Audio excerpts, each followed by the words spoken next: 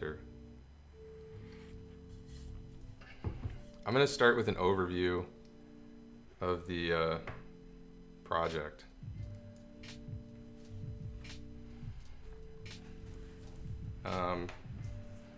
You know, this thing's just getting ramped up, so none of this is like super essential. I'm just going to overview what I'm trying to do. I'll show you existing things. What's going on here?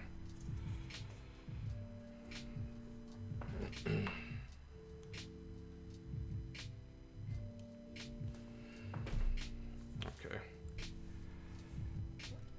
All right. I'm gonna go to the screen. Let me make sure I don't have anything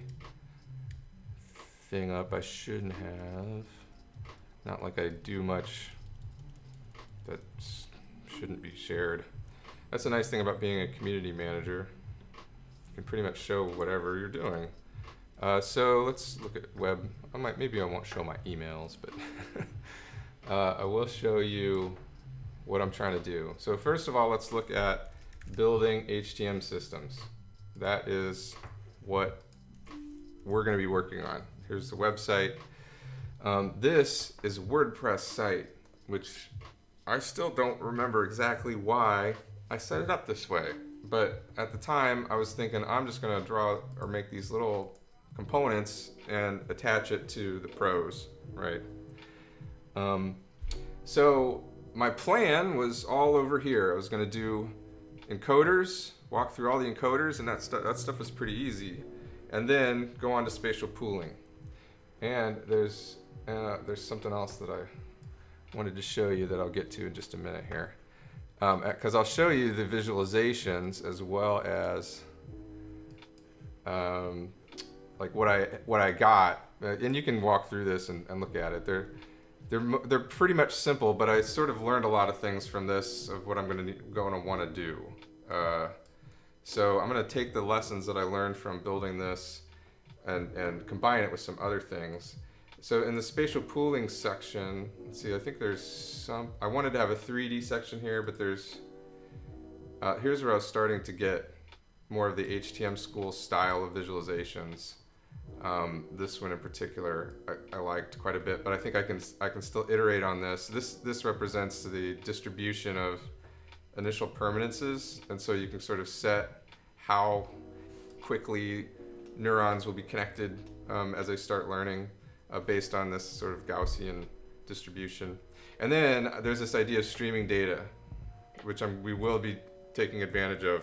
I want to have like site-wide, you know, here's the thing, I'm not quite sure how I'm going to do this yet. Am I going to run an HTML in everybody's browser, or am I going to have an HTML that's running on the server that has learned a few things, you know, and something that maybe we can inspect so we can have a consistent state of the model there?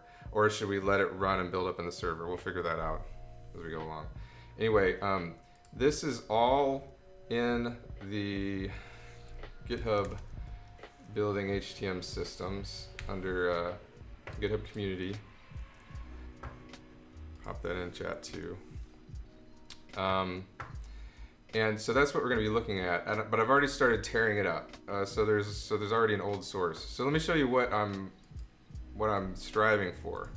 I'm going to try and make visualizations like this person makes visualizations because they're so good. Maybe we should just go to the line drawing one because it's easy.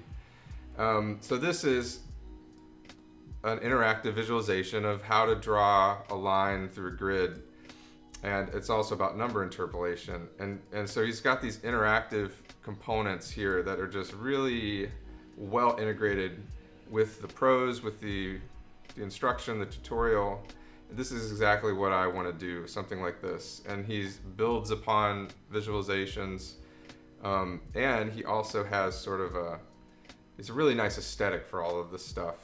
So I want to try and copy him in this. So some other examples, you know, you can change orientations. Then look, see, as you change this, the whole page changes. So this is, and you can see there's text changes happening here. This is the kind of stuff that I want to do when you click this. You can see that text changing. I think that's really neat. So I want to make our building HTML systems feel like this, because this is so nice. It's super, super cool. I mean, look at that. That's so cool. Anyway, I think we can do this. I think this is a good goal to strive for. And he actually even, I think his name is Emil, has a tutorial about making tutorials. Where is that at? Anyway, we'll get into that. Because it's really nice. He shows how to do a diagram. I'm sure it was on here. Is it first half of the line drawing tutorial? Anyway, where is it? I know there's a tutorial about tutorials on here.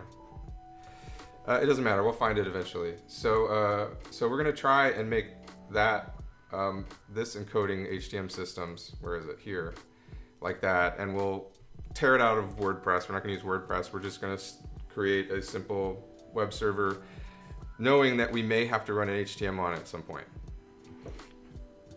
Maybe, we'll see. Okay, let me put on Twitter that I'm live streaming. I always forget to do that. So let's do that over here. Oh man, I got a lot of notifications. What did I do? Okay, live coding, building HTML systems now. All right. Okay, we'll leave it like that. I'll come back and check the tweets later. Okay, so my vision, I'm trying to find this. It was in, ooh, where was this? So I have like a really detailed vision of this, if I can find it. And I've got it on my, here we go, Notability. I drew it on my iPad, and so it, there, no, BHTMS is what I call it. Where is the visual overview? I think this is it. Yeah, okay. So this is the vision. Let's make this a little bigger. Maybe I should just, whatever, open with docs. I don't care how you open it, just open it. I'm opening it 2 different ways now. Which one's gonna win? Okay, we'll cancel that. Come on, open up. Okay. Holy cow. Okay, so that didn't work. Hold on. Then I do want to download it, I guess. I don't like viewing it in the browser. Now it is gonna download. This one already canceled. That's awful. Okay. So I can scroll through and give you of course it opens it in the browser for me. Okay, so I want to, and we're going to talk about spatial pooling, and I think I want to make this visual heavy. These don't all have to be interactive visualizations, but coming from a very visual place, this is what I want to try and draw. Like talking about a layer of a cortical column as a computational unit, like, because that's I think as far as software, that's the link I'm making from HTML to neuroscience theory to software, is using the cortical column as a compute layer, and it has a projection of feed forward input, and it attempts to represent the input in the sensory layer. So that's what we're going to make building HTML systems about initially. It was just about basically spatial pooling and temporal memory and how it does its thing in this layer. Feed forward input space, and then we'll talk about mini columns and all having different receptive fields. Here's the thing, I don't know if these drawings are right, so I'm putting that off. I will have them reviewed for correctness by somebody who knows the neuroscience better than me, which may be someone on chat, who knows. But the point is, each mini column has a different potential pool of connections, and then dive in, and this is where at some point we're going to get to animated stuff, we dive into one mini column and we look at its potential pool. Zoom in and show that it's full of neurons, but anyway, so here's the visualization that I'm going to end up on, and this depends on a sort of pseudo-randomly generated stream. So much like the hot gym stream, something that can be programmatically generated, and it's added with a little bit of noise. Maybe you can configure it or whatever. And I want that from the spatial pooler on to constantly be streaming in the background, you know, to be available, to be updating, to be some observable data source in some way, so that all of the diagrams on the screen, I'm gonna start calling them diagrams like Emil and Red Blob. So all the diagrams on the screen, assuming they will be React components or wrapped in React components or something like that, they're gonna get their data from this in the React way, right? So we'll do Redux for storage. And I know, Jeremy, you suggested Vue. I looked into it. It just seems too, I don't know, I'm just gonna use React. A couple of reasons. The main one is because it's the big popular one. And I haven't even looked at my Twitter mentions, but it's the most popular one, and I want this to be easily accessible to people. So that's probably the main reason, because it's been around for a while. Everybody seems to know it. I know a lot of engineers that like it, and I've never used it. And I had some reservations about it, but some people I respect said to me it's not bad once you get over a few things. So I'm just gonna go with that, and I'm not gonna argue about it in my mind anymore. But I did spend some time working with Vue a little. Not Angular though, I didn't even go that route. Okay, so we're gonna do React, and we'll use Redux, I imagine, for the data store thing. I just need an observable data store. Every component needs to have a data store, and the data store can be changed by anything on the page. You know, I want to be able to easily hook it up to a user interface so that users can change data in the store. All the widgets should update when that happens. So much like you just saw on the Red Blob page where the grid's updated. So anyway, I'm going to show, basically this is going to be the input for the spatial pooler. A stream of data over time. And so here would be basically a scalar encoder view, and right here would show this is the scalar encoder of bits for that. And we could use an RDSE, but let's just make it simple. So we'll just use a normal scalar encoder here. And then we'll have time encoding, and it's represented as cyclic encoders showing time. So this is all going to be dynamically changing. Tick, tick, tick, tick. All these encoders are going to be changing as we move along. So, right. So yeah, so like I said, this data essentially emits for every streaming that follows, okay? So here's a visualization. This is again going to be, it has its own page. I was planning on making it have its own page. Where did it go? A combined encoding. So this would sort of be one of the next encodings that we're going to work on in this series. And so we'll take a time encoding essentially and color them in different ways and put them all in the same grid, so you can see there will be two states of it, and you just flip it on and off. So that's one of the components that shows combining, or a multi-encoder, if you will. And then we're going to talk about potential pools. So again, this is heavy on the HTML school. You know, this is really close to what I did in HTML school. But we're going to talk about one mini column, right? We're going to focus on one mini column, and so we'll, you know, show a potential pool for just one mini column, and then overlay some feed-forward input on top of the potential pool, and basically have this interactive so that the user can move through the spatial pooler mini columns and select a different mini column, see its potential pool and the current feed-forward input that's overlapping with it, and also see what input it observed versus ignored, right? Yeah, because they were outside of its potential pool, something like that.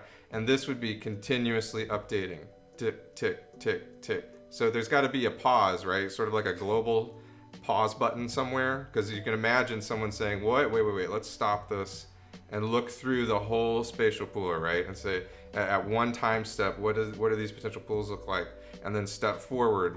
What changes when I step forward? Oh, only the feed forward input changes. The potential pools don't change, right? So I want people to be able to explore these structures. So that's the idea for potential pools. And so how were the 3D visualizations done in, oh, those were all WebGL. What did I use? I forgot. It's called CellViz. There's a GitHub repository called CellViz that does that. And it has logic that translates layers of neurons into Cartesian coordinates. It's currently now in a new project called Highbrow. I pulled all that logic. We'll get to that. We'll get to that. Because I do think we can embed some of those visualizations. Why not? We might as well. So anyway, there's one. Hey, MPJ, nice to see you. Thank you. And he's hosting my stream. That's amazing. I appreciate that. So the next thing we're going to do is called receptive fields, and this is like potential. It's a receptive field. This is sort of a terminology that we've invented. Okay. Because the terminology in the neuroscience is so whacked out, like there's a lot of different terms for things. The potential pool, we're going to say, in HTM anyway, doesn't change. A mini column has a potential pool from the beginning of time and it does not change. Its receptive field can change over time. It learns its receptive field within the bounds of a potential pool.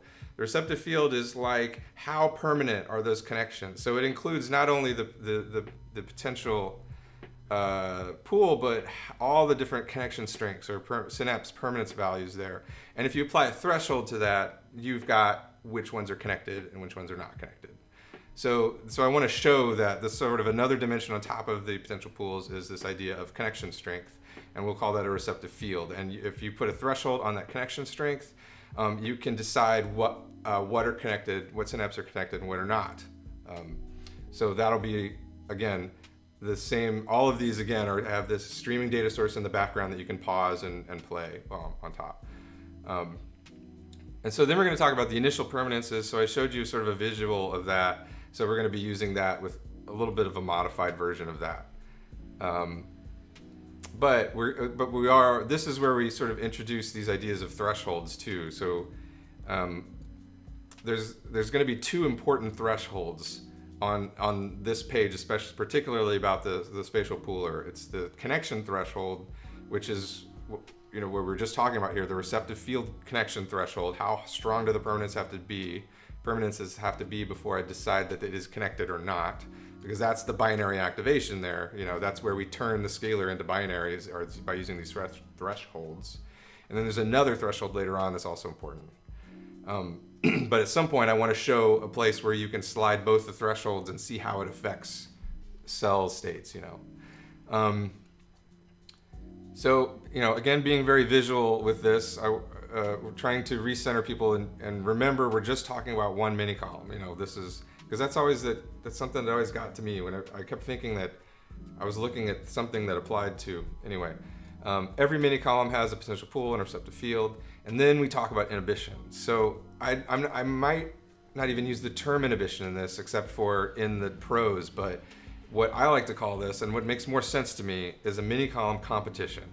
Now, neurologically, neuroscience-wise, inhibition is causing this competition. So you've got pyramidal neurons, which are excitatory neurons, and then inhibitive neurons, and those are like keeping them from firing, but they have this control over whether some neurons fire or not. So we've boiled this down in the spatial pooling idea that we see. This is basically what we think inhibition is doing, okay? It's causing this competition of mini columns. So again, we're gonna show this feed forward input, and it's gonna be a combined encoding of the whole input space, so all of the date semantics and the scalar semantic. And now, at this point, this is the first visualization that we're actually going to have to run a spatial pooler for. So up until this point, we don't even have to really run HTM yet. It's basically just encodings and a few formulas, So here, we're going to have to run a spatial pooler.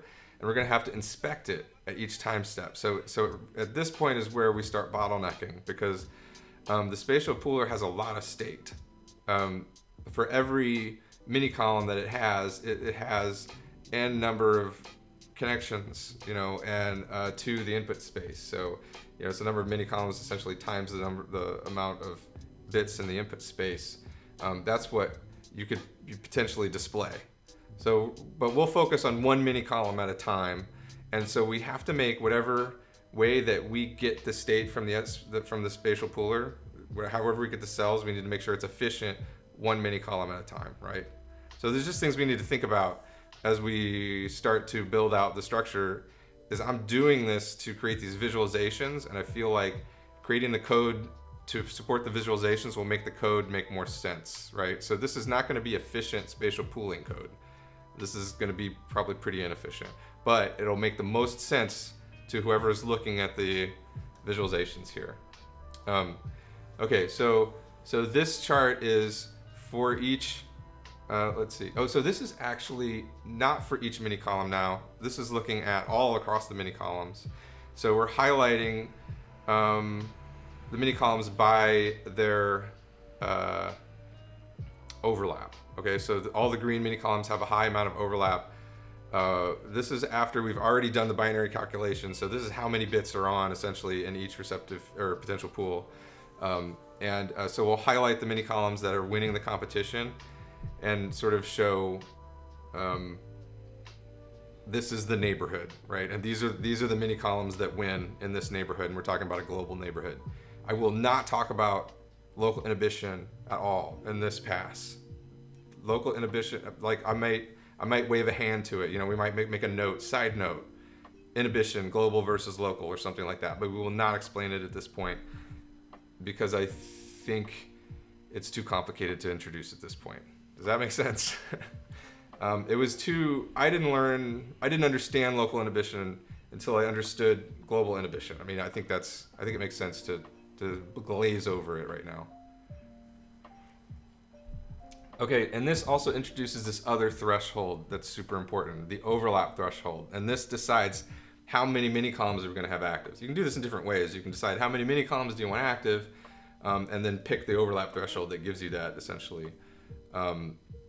Or you can apply basically, so essentially you apply k-winners. You just say, I want this many mini columns, you stack rank them on overlap, and then you just draw a line and say, these are all my winners, period. But I can also show you how you can use this overlap threshold to decide who wins or not, but then you won't get a specific number of winners. So we'll deal with that when we get there and talk about tie breaking. We'll probably have to talk about tie breaking. If we're going to make a spatial pooler, we'll have to write some tie breaking code, right? Okay, so we'll get to that. And now, this is the same visualization, and now I'm just talking about mouse interaction. So this is going to be a very interactive display. Overlap threshold is global inhibition mechanism. So that or the k-winners, the k is, but you could apply this within neighborhoods. Like I could break this up and say, okay, these 6 mini columns are all going to compete against each other, and these are all going to compete against each other. So you could say, I'm only going to have one win in each group. So you could sort of distribute it like that. That's